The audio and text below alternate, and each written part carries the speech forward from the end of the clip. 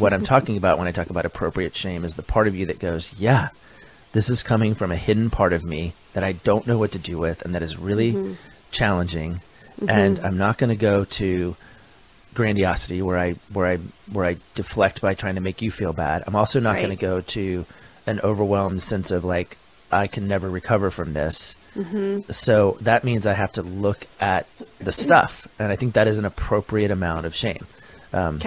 Versus, you know, guilt and innocence are sort of binary opposites. He either was gambling or he wasn't gambling. He might have been investing in a gambling company that was a startup that he expected a, you know, payout next week of $10 million, and he couldn't wait to surprise her. You know, like, who knows what the benevolent story possibly could be. It's probably not, right? I mean, but the reason guilt why and innocence is different, I think, than shame.